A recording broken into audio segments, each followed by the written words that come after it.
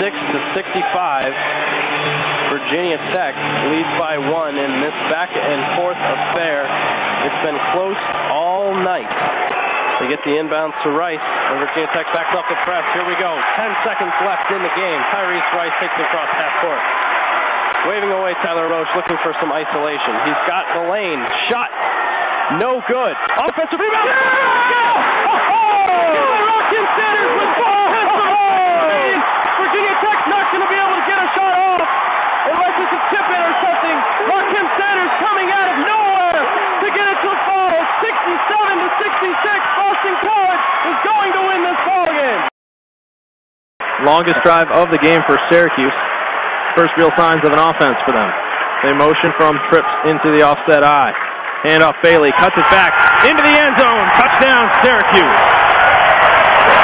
Looks like a design, cut back off the offset eye, started left, came back right, untouched up the middle. 6-6, Syracuse, extra point pending.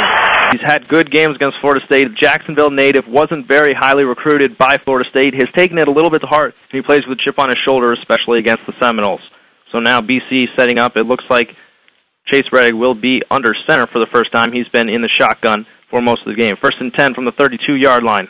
Rettig with the draw play to Harris. He's got some room along the right side, cuts it back to the middle. He bounces off a tackler, and he's into the open field, down to the 40, 30, and he's wrestled down finally, but another big run for Montel Harris.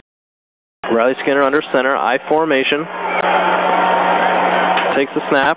Play action fake, and it's intercepted by Mark Herzlich. He's going to take it all the way.